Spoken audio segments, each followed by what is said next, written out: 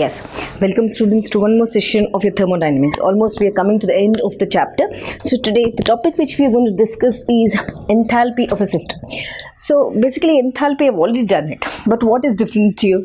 Here we are going to study about the different types of enthalpies of reaction.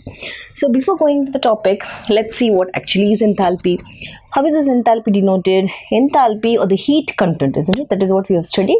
So this heat content of the system is denoted by which one? Capital H. Correct? Yes. So if I have to speak, so somebody has asked me what define enthalpy of the system. Simply I'll just say enthalpy is nothing but sum of internal energy. Right? I've already done this topic, internal energy concept. It is the combination of rotational energy, kinetic energy, and all the different vibrational energy. So I've done one topic on internal energy. You go and watch that. So it is a sum of internal energy, and this is a sum, and it is product of pressure, right, and volume. Okay, remember this. So what is actually this? It is sum of internal energy and product of pressure and volume. So if I have to write in terms, so sum of internal energy, first of all delta H, this is enthalpy. It is equal to sum of internal energy. What is the unit for internal energy? It is nothing but E plus product of P into V, P and V. This is delta, this is called enthalpy of the system. Now suppose if I have to write about change in enthalpy. Change in enthalpy. That means I am going to speak in terms of what now? This H will become delta H. This is delta means change. How should we write that? So basically when I have to write delta H, how can I take it? In chemistry we take it as heat content of the products minus heat content of reactants. This is what is this? Right? Yes. So delta H, let me write in this term now. So it is nothing but the same thing can be written as delta H is equal to HP minus HR, isn't it? Yes, right. So now this delta H value means this is equal to HP minus HR. Now if I have to represent in this term, right, how will I write delta H? Because this is change in enthalpy. Then again this so in internal energy also delta E plus P delta V. Okay, this is one more way of writing the enthalpy equation. Now what is this delta H? Delta H basically is a heat change in a reaction. Okay, this is a heat change in reaction at constant pressure. Remember, once again, delta H is a heat change. Why did I say heat change? Because it is delta. It is a heat change of reaction at constant pressure. Now what is delta E now? Delta E is heat change in a reaction at constant volume. If I take this as constant, then this will become constant volume. Here I am taking delta H at constant pressure, and suppose if I keep this as constant, it will become heat change at constant volume. That's right. So now this enthalpy of reaction, or this enthalpy of system, is again of two types. What are they? Enthalpy, it is this enthalpy is again divided into, let us write, it is divided into enthalpy of reaction. This is one. This is also called as heat of reaction. It is called heat of reaction. Second type is, this is second one is enthalpy of, same thing, of reaction with temperature. Now this is with temperature, right? Fine. So here this enthalpy of reaction for your grade 11 syllabus, you have different types which you need to study. So you are going to study different types with definitions and examples. Let's see what are they. So in enthalpy of reaction, this basically you don't have this for 11, but you have this. What are they? First of all, enthalpy of reaction you'll be studying under heat of transition. Remember, we will learn what is this. Then second type is heat of sublimation. Okay, I'll be covering all this with examples. The next type of enthalpy of reaction is heat of vaporization, VP. Next type is heat of fusion. Next type is heat of neutralization. Neutralization. Next type is heat of solution. Next type is heat of formation. Right? Sorry. The next type is standard heat of formation. Standard heat of formation.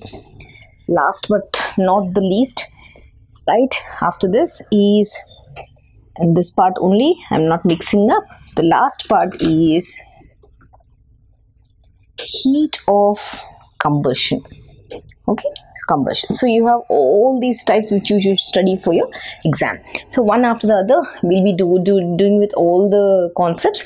So stay connected. I'll just give you one after the other in my next video. So students, let's come back and start with the first type of enthalpy, that is heat of transition or enthalpy of transition. So I told enthalpy of a reaction is again subdivided into many parts, almost 1, 2, 3, 5, 6, 7, almost 10 parts, right? Almost, I said. Now the first type of heat contained, the heat of transition, or the enthalpy of transition, or listen, let us see. First of all, let me take an example and show you. Now I'm writing an example, then we go to the definition. Whenever such question is asked, both definition and examples are important, right? Now what am I writing? I have taken carbon. What are the different forms? Carbon exists in just 2 forms, isn't it? Means basically 3, diamond, graphite, and your Buckminster fullerene, isn't it? In that again, this is diamond. Okay, C diamond. It's getting converted to C amorphous. Okay, right. Let me take one more. Sulfur. Sulfur, it exists in forms, 2 allotropic forms. One is, both are allotropes, isn't it? Right. So this exists in monoclinic and this is rhombic. Right. Next, one more. Phosphorus also exists in the form of allotropes, isn't it? Let us write. What are the different types? Phosphorus exists in 3 allotropes. White phosphorus, red phosphorus, as well as black phosphorus. Now here I have taken white phosphorus getting converted to red phosphorus. Okay. Now what actually is happening here in this case, to convert diamond to amorphous, delta H value which I require, or it's going to absorb 3.3 kilocalories. Now for conversion of this one to this one, delta H value is, the energy released is 0.016 kilocalories. Now for converting white phosphorus and red phosphorus, delta H value is minus 1.08 kilocalories. Okay, done. Now let's see how to define. What are you observing? Let us see. Either the heat is evolved, or heat is absorbed, both the things. So let us write the definition. What is heat of transition? It is a heat evolved or heat absorbed. So let us write, heat of transition is a heat evolved, okay, here in this case, or it can be absorbed also. Heat evolved, heat absorbed, when, right, what is happening when a substance changes from one physical state to another form, one physical form to another form. Only physical state is converting. That's it, simple. That's the definition. Okay, right, when a substance changes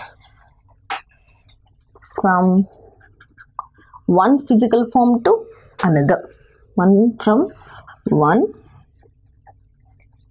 physical form to another. That's it. Okay, this is your heat of transition. Simple. So it is basically converting of physical forms. Let's see the next one. What is this? This is heat of sublimation. So how should I define? Let us take an example. So let us write the definition here. Let me write the example here. Now what am I doing? I'm going to take iodine. Okay, right. Now iodine physical state is a solid. Now I'm converting this into iodine gas. Okay, now during this process, delta H value is of endothermic reaction 14.92 kilocalories. Now what are you observing here? What is sublimation, heat of sublimation, right? Let's see. It is the heat change, isn't it? Heat change. That is, here it is, in this case it is endothermic, right? So it's going to absorb energy and then get converted directly from solid to gas. Now let us write heat change. Start your definition like this: heat change. Heat change, right? When 1 mole of an solid is directly converted, this is 1 mole, isn't it? Iodine is 1 mole. 1 mole of solid is directly converted into gaseous state, and most important thing is it at a temperature below its melting point, then only it's going to melt, right? So remember once again, it is a heat change which happens when 1 mole of a solid is converted, see both are 1 moles, isn't it, is converted into its gaseous state at a temperature less below its melting point. Let's write. So heat change when 1 mole of a solid, sublime means converting solid directly to gas without undergoing liquid state. 1 mole of the solid is directly converted into the gaseous state at a temperature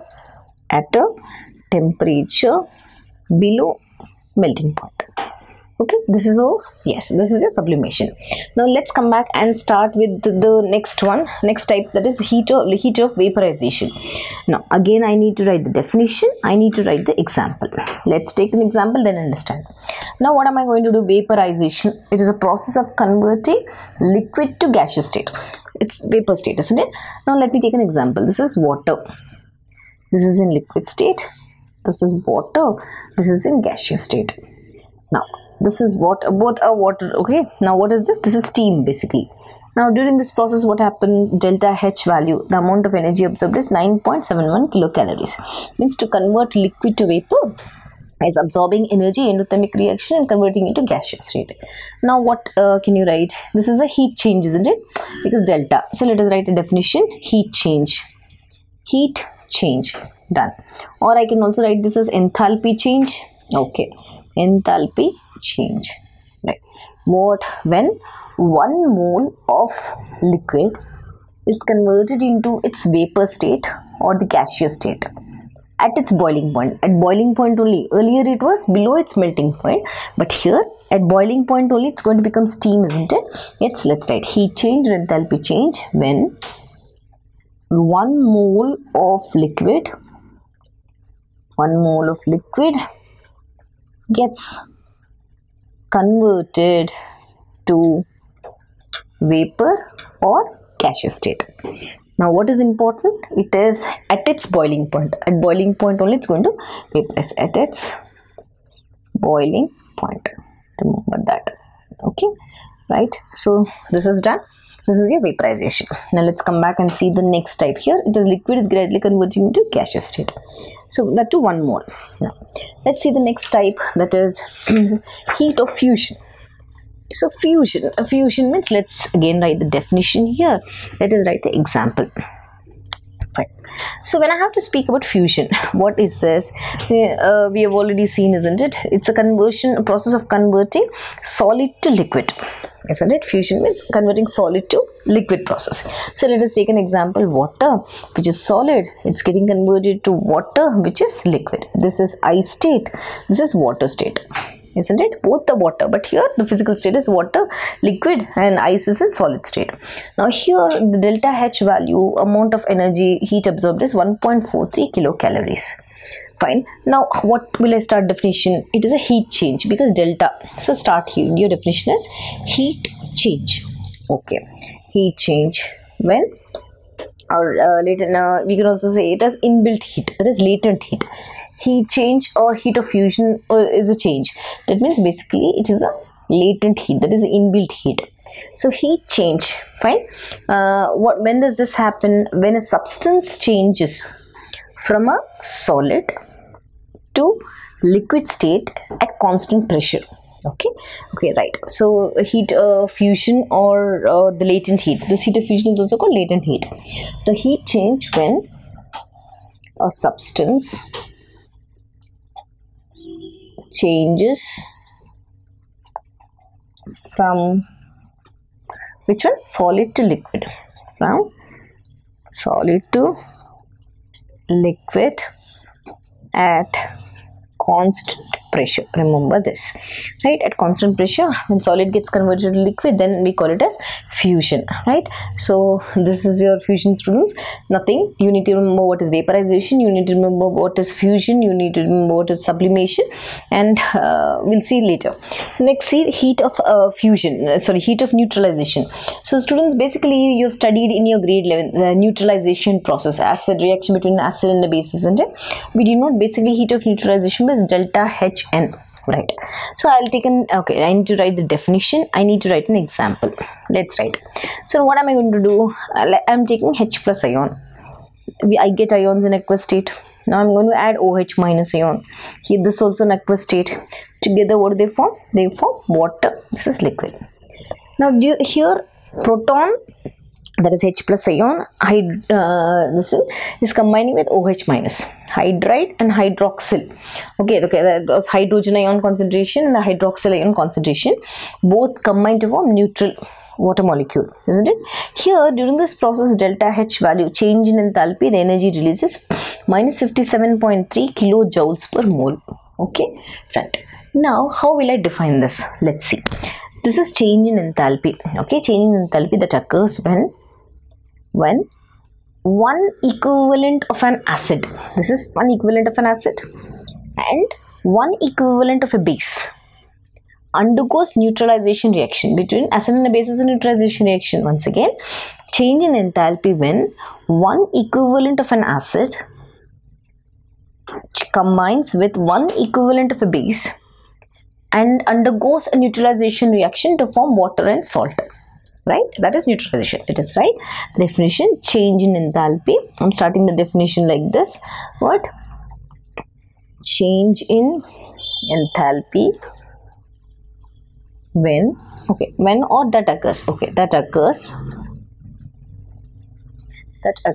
when one equivalent of an acid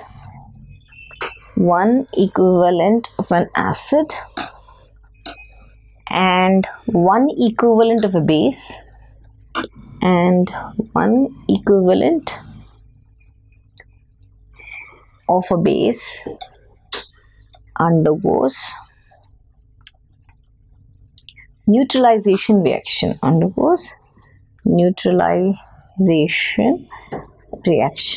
to form salt and water,